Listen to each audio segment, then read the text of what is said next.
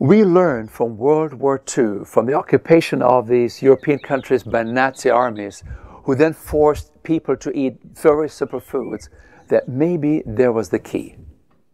Now, our diet has profoundly changed in the last 50, 60 years. I mean, today, we go to supermarkets and we have 30, 40,000 food items that scream at us, "Take me, and you'll be happy." And we load up our carts, we pile them up, and most of what we eat today is no longer food as it used to be.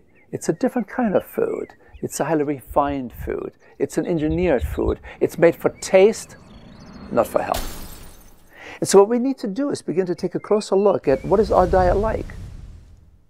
Just think about this.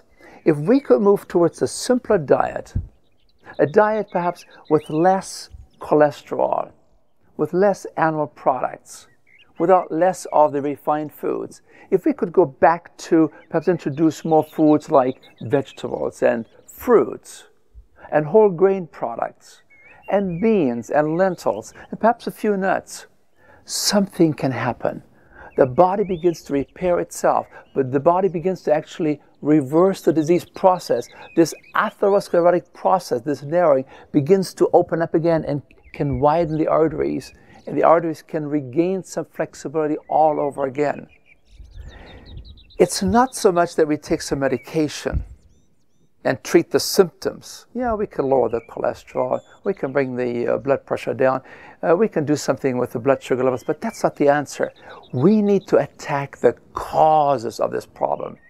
And the causes have to do with our lifestyle, how we eat, how we drink, how we exercise, how we love, how we handle life.